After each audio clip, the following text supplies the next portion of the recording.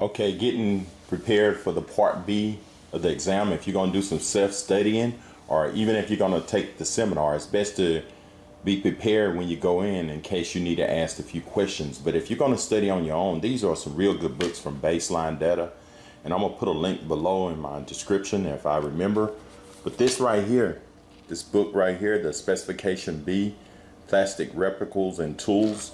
So you would need a set of replical tools to do these, to answer these questions. So, but to understand the book of specs and the book of exhibits, this right here book is great. And also this right here is your book of exhibits right here. So I'm gonna go through it and answer a few questions, maybe 5 or 6 questions, and I'm gonna show you how to move around in your book of specs. Right here, this is your book of specs and also your book of exhibits, because you're gonna have to use both of these books to take the part B. And when you sign up for the test, AWS is gonna send you the book of specs, but they're not gonna give you the book of exhibits. So you can purchase this from Baseline Data. I see a price here. I don't know if that's the true price or not, but you can look in the link. So let's go through here and answer a few of these questions. And we're gonna need both of these books to answer that. So let's just look right here. And this, on this first page, it just gives you some information. The new Specification B has added a new book of exhibits for the student to use when taking the AWS Specification B examination. This flashcard book, along with the new book of exhibits, will prepare you for the large part of the new Specification B examination. It will give you examples of the completed WPS, PQRs, and WQTRs, and PWHTs, charts, NDT methods, and discontinuities. You will find some mistakes on many of these WPS, PQRs, and WQTR documents. These mistakes were intentionally placed there for you to get the documents that you cannot verify out of the book of specs, Part B. For example, there is an AWS A5.18 where A numbers are listed. These cannot be verified unless you have the chemical makeup of the filler metal.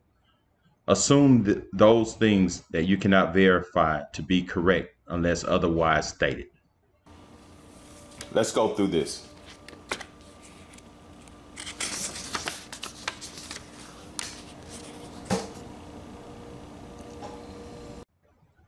The student must wake up their brain and once again learn to read, reason, and process information for the purpose of being able to find the correct answer.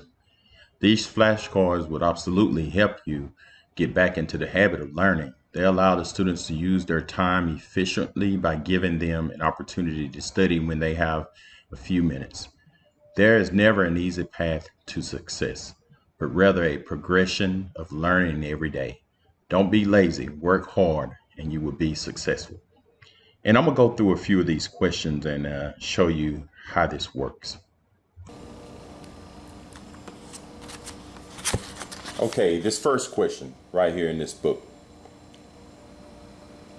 It says, what direction should the grinding preparation be prepared in relationship to the bend specimen? And the answer is parallel. And I'm going to show you, and it also tells you on the back of this how to find it. Right here, you look in your book of spec, you go to annex number 4, footnote number 3. So that annex number 4, footnote number 3, we'll move this out of the way. We'll have to go to our book of specs. And that'll be on page 41. So you scroll through and go to page 41. And you look at your footnote number 3. It says the specimen grinding direction should be parallel to the direction of a bend. So that's how you find that answer. Okay, let's do number 2. Number 2. If the information provided for in space 22 correct on the WPS GTAW 3000-1, look at exhibit 1A. So we go into your book of exhibits. We'll move this out the way. We'll find 1A.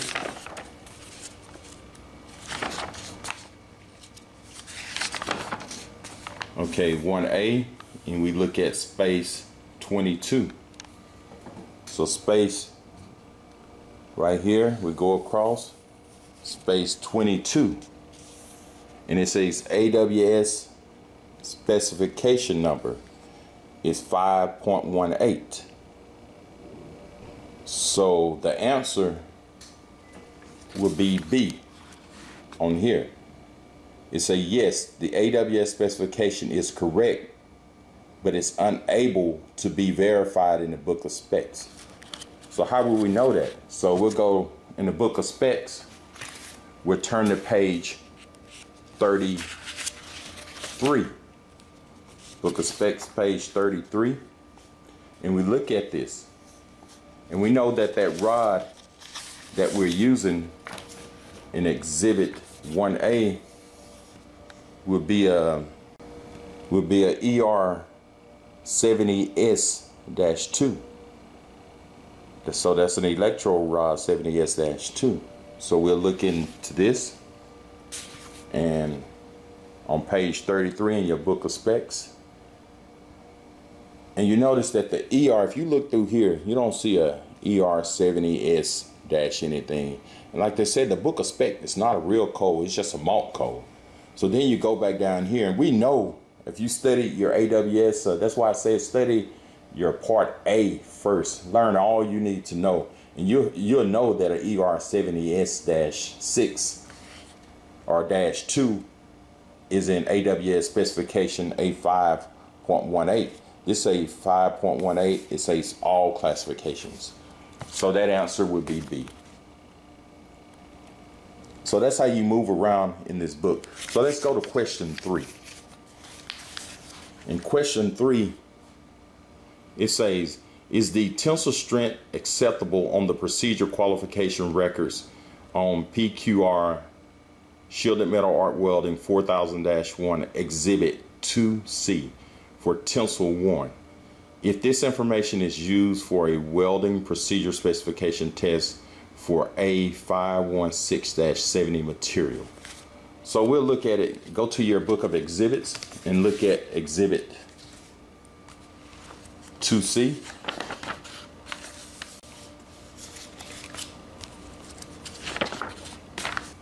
So this is 2A. We're going to find 2C. So this is exhibit 2C. So we're looking at the first tensile, which is right here. And we go across, and we notice that the ultimate tensile strength failed at 66,562. And the rod we're using up here is a 7018 MH4R. So we know that the 7018, the minimum tensile strength is 70,000 pounds per square inch. So to find that answer, what you want to do, we're going to turn this page. Question number 3. The answer is yes, because the specimen failed in the base material, you are allowed 5% below the requirement. How do they know that? To find that, you go to your book of spec, paragraph 5.4.3.3. So we move this, and we go to our book of specs.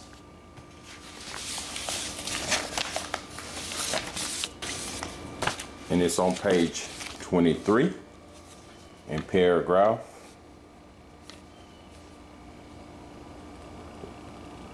5.4.3.3. So it tells you right there you allow 5%.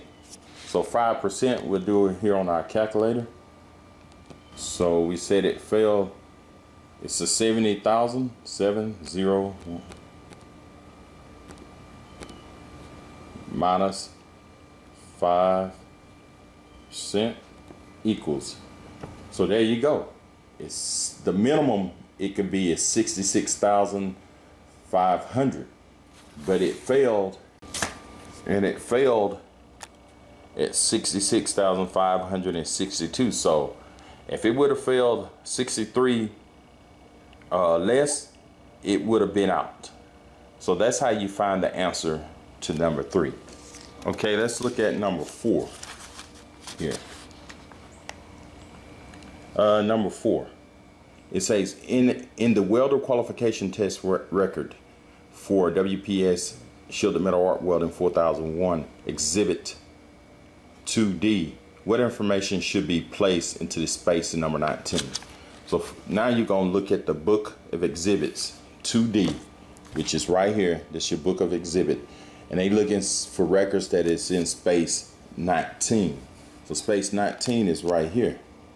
So if you go across it, this right here, this space says AWS filler metal or electrode specifications. You look at that, I know that's wrong. So we're looking at a specification number. And I know the specification number for that electrode. Here's the electrode. It's 7018. And I know from experience, you can look at that. And to find that answer, you can really look in the book of specs, page 44 and 45. So if we turn this, the answer is A5.1. And this tells you, hey, it's in Annex 2. So Annex 2 is on page 33. So we're looking at a E7018. That's this one right here, line number 4. So we know that it's A5.1. Because you're looking at the E7015, you got a 5, 6, and 8. I know that these numbers ending in 5, 6, and 8 are low hydrogen electrodes.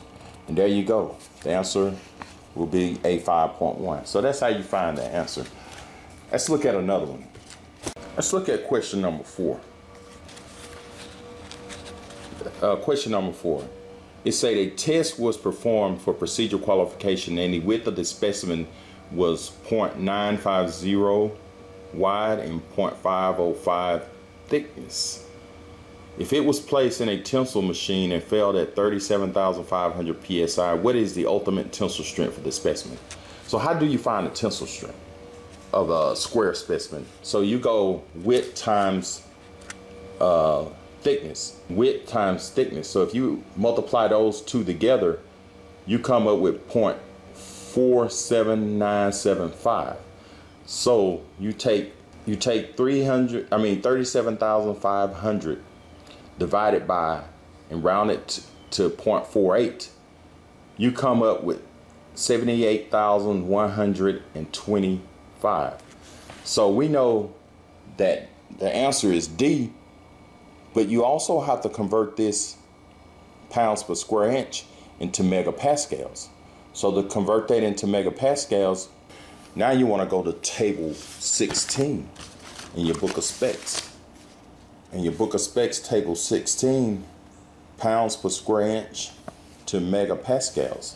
So you see pounds per square inch to megapascals, you take your 78,125 and multiply it by 0.00689. And the answer you come up with is C. It's 538.3 megapascals. So the answer would be C and D. So be careful. Know your conversions. So you wouldn't even have to go back to table 16 if you already remember that conversion. You need to know that if you're going to take the test, even if you know it for that one day on testing, because you can waste too much time looking up answers when you know the formula, you know millimeters to inches, you know your heat input, you know your pounds per square inch to megapascals and vice versa. You need to know those things so you won't be wasting time, because you have 2 hours to take that test. You don't want to use all 2 hours to take the test. You'll put yourself under a lot of pressure. Let's look at another question. Questions like this. I'm going to read it to you. A welder performance qualification is being conducted on a 4-inch piece of pipe. How wide should a phase bend specimen be? And you shouldn't have to go to the book of specs to find that answer. You know the answer is 1 inch if you studied your book of specs. But if you want to, you can go to this question number 6. You can go to page 41. I'm sorry. Just look up here. It tells you right here your width and You just go down here and it'll tell you all the information you need. You know that your width is going to be 1 inch right here. So it's going to be 1 inch. So things like that, just answer the question. Don't go up trying to look for the answer. Just like this one also, the next question. It says, on a guided bend test, how much radius must the corners in the bend be prepared? The answer is 1/8. It's on that same page, page 41. You got 1/8 of an inch if you look right here. So you want the radius. So questions like that, do not waste your time. Do not waste your time. Even questions like this, you don't have to look in your book of specs, but it say weld is being made using cellulosic rod by the shielded metal arc welding process.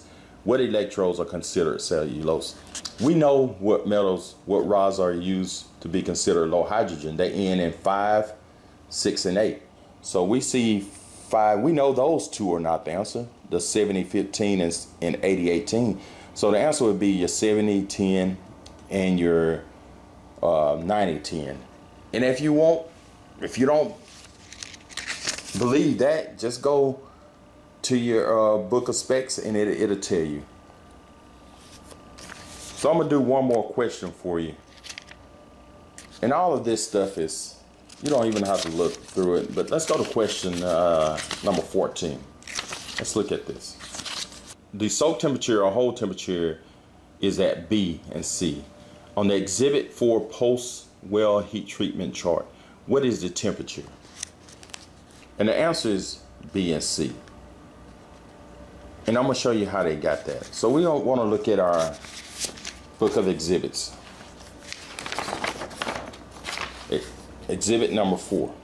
So you're looking at B. You got B right here. So here go how you do this. We're going to look at it. We got B. So we know it's right at, you look over here, it's about 600. So you're looking at about 590. It's a little bit under. And you're looking at an average right here. We're looking at, if you look at this, that's between the 8 and 9, so 850. And if you take those two and come up with an average, you come up with an average of 720. So 720. So there go your average, 720. Now you want to convert that Celsius to Fahrenheit. So if you convert it to Celsius to Fahrenheit, it's a chart. The answer is going to be 1,328 degrees Fahrenheit. So the answer is B and C, because 720 C equals 1,328 degrees Fahrenheit. And this right here tells you what to look at. You can look at table 16 and 18 in your book of specs. And 16, table 16 and 18 in your book of specs. So if this video helps, subscribe to my channel. Also look out for other videos of quizzes and stuff that I would be adding to my quizzes. Also, I'll be adding it also to my Patreon. So if you want to become a member of my Patreon account, look in the description below and you can take parts A, B, and C practice exams as many times as you want. Don't forget to subscribe, like, turn on your notifications, and share this video. Also leave comments. Thanks for watching welding and stuff.